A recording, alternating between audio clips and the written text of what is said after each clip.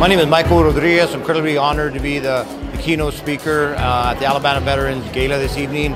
You know, for as young as this veteran nonprofit is, they're extremely effective and efficient at what they do. And the holistic approach that they have towards, you know, bringing the civilian and military communities together for mutual benefit is astounding. It is my hope that programs like this will proliferate and other states will kind of do the same thing that Alabama is doing down here.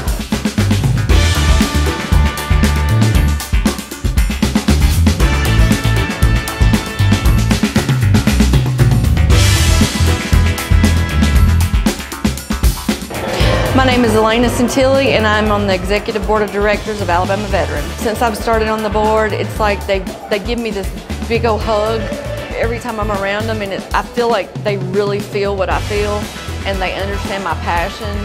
We have a purpose, and we've got a mission, and we're driven, and we're all working toward it, and it's just a wonderful thing.